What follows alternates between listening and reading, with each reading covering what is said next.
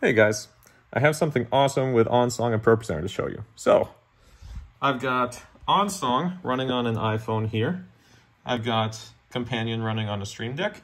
And I've got ProPresenter doing its usual thing. So we're clicking through ProPresenter, yay, all is well.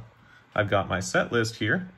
But then, let's say the worship leader up at the front starts looking around and bounces to a song that I don't have in my set list.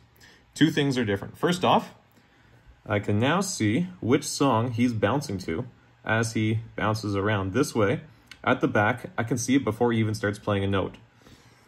Second thing is, after much deliberation, I finally have it wired up, so if I push the button, it will add that song into my current ProPresenter playlist, and I can immediately start doing it. Before the worship leader even starts doing anything, we can see what song he's doing, we can have it loaded in, and we can have it ready to go. This is especially good for very dynamic groups. The secret sauce is using Companion in the background with two things running. I've got a trigger running, which pings to OnSong every 1 second to say, hey, what song are you actually looking at? Then it does a little bit of stuff in the back end to see just what song it is, and that's how it puts it onto there. You'll notice that it's not perfectly timed. It takes about a second to change.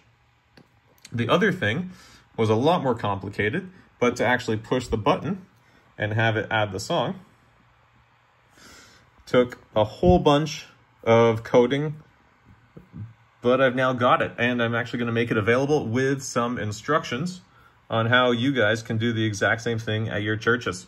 So, I'll post some links. I hope you appreciate that. It took me a whole lot of time, but I hope it works out for our church and for yours.